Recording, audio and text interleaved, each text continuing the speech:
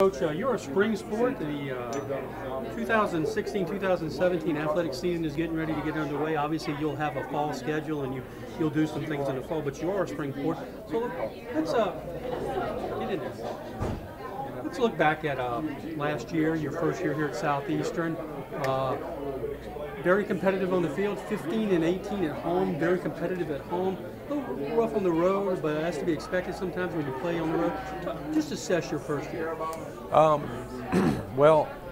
far as the year goes, I mean, we won more games than they did a year prior, and we broke a bunch of school records, which was fine. Led the nation in stolen bases. Had some people, stand out with some postseason honors. Was really pleased with that. But at the end of the day, we really want to be in the tournament at the end of the season, and so we're really going to try and gear up and move towards that in the future. But we look to put pretty much a whole new team on the field for the upcoming season with 13 new players. But overall, with just first year, as far as laying groundwork and a foundation, I was pleased with how much we got done behind the scenes. Coach, you mentioned those postseason honors. Katie LaCourte will come around that often, and when she does, she sets some heads on fire. Talk a little bit about the season this year. Katie was very well deserving of every honor that she received. I was very pleased with her numbers, how she finished up. I think she had maybe 14 or 15 stolen bases in 3 years combined, and we just told her that this system that we're about to implement can really highlight your skill set. So she wound up finishing, I think, with 58 stolen bases on the year, and she led the nation in Division I. And did a great job of putting the ball in play. We asked her to play a position she hadn't played early in the season since high school, so we looked at her at shortstop for quite some time. She wound up back in center field and did a good job of just leading the team and in a leadoff spot, and did a good job of just crossing home plate a number of times for us for run production.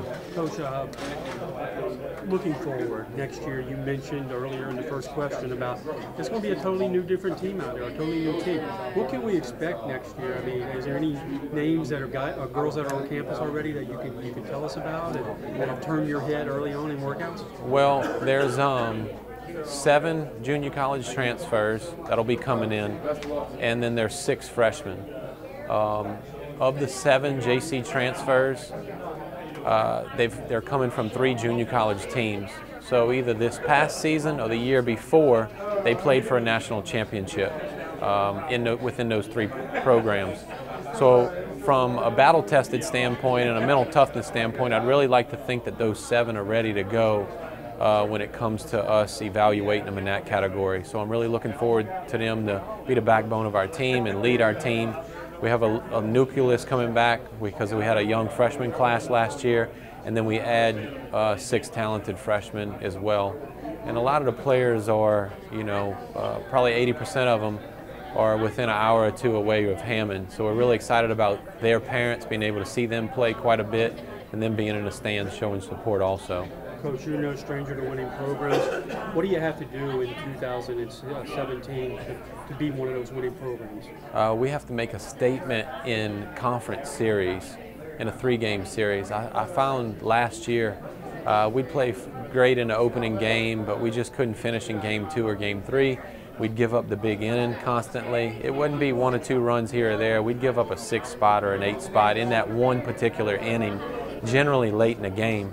I think the radio announcer in our last series when we're on the road made a comment about, if Southeastern holds the lead late, they're a 40-plus win ball club.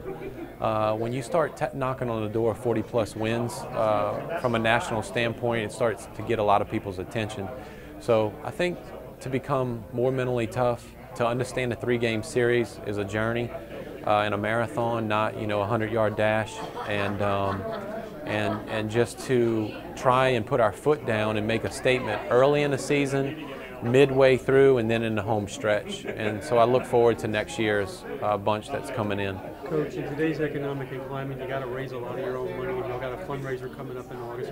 What can you tell us about the Poker Run? Poker Run's a new event that we have planned by boat, motorcycle, car. There's 8 establishments in the area. They need 10-5 of them. Boopaloos will be the home base. There'll be bands and stuff set up. Mr. Boo has said he's taking care of that. And we're looking forward to try and let that become an annual event. So I think if we have good weather and get the word out, it could be really good for our program.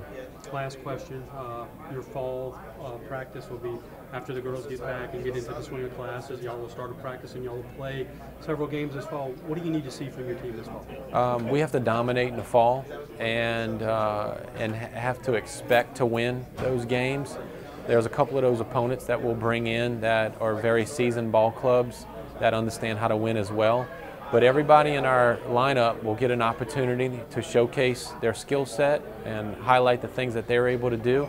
And there's a large roster. I think we have 23 on the roster, so we hope to get all of them playing time. That's our plan, and just to see what they can do. And our goal is by February, early February, that we're polished and ready to go for game one, that we don't use games into the spring to get us ready, that we're ready to go in February. So I think our fall is really crucial because with 13 new players coming on board, they have to be ready after a fall season as we get on into our spring.